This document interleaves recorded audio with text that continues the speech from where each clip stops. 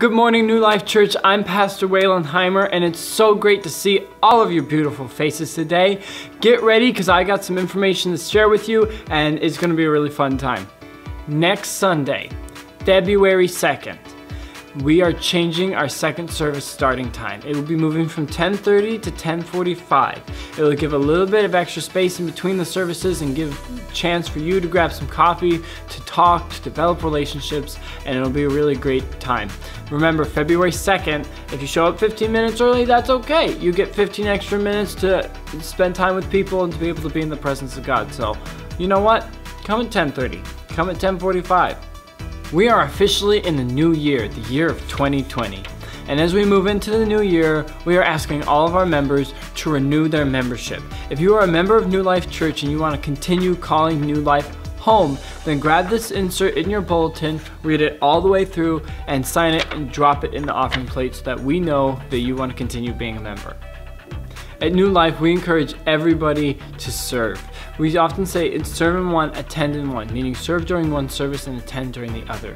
Serving helps us develop deeper relationships and a deeper connection to God. It helps us grow our faith. And if you're trying to figure out what your gifts are and what ministry would be best for you, your next step is the Discovering My Ministry class. That is February 2nd, 9th, and 16th. We encourage you to attend that class. It's during the second service. Make sure you sign up on your bulletin and get signed up because it's going to be a really great class. Good morning, New Life. Pastor Jennifer here with your NL Kids update. This morning in preschool, the children are going to be hearing the story from Matthew 4:19 of when Jesus said, "Come follow me," and chose his disciples. In preschool and in Kids Zone today, the boys and girls will be continuing their series on prayer while studying the Lord's Prayer.